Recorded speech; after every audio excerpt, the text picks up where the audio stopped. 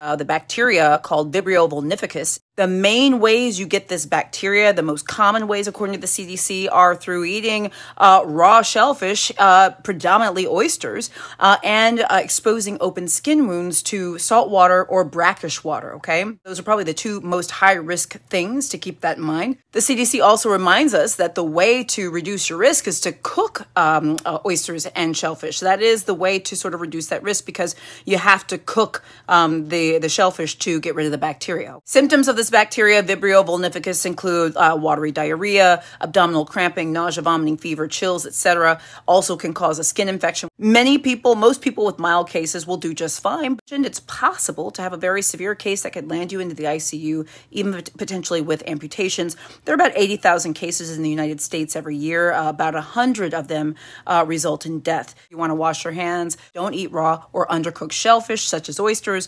Make sure you keep any wounds covered. Avoid contact with open wounds with salt water or brackish water. Things of that nature will help.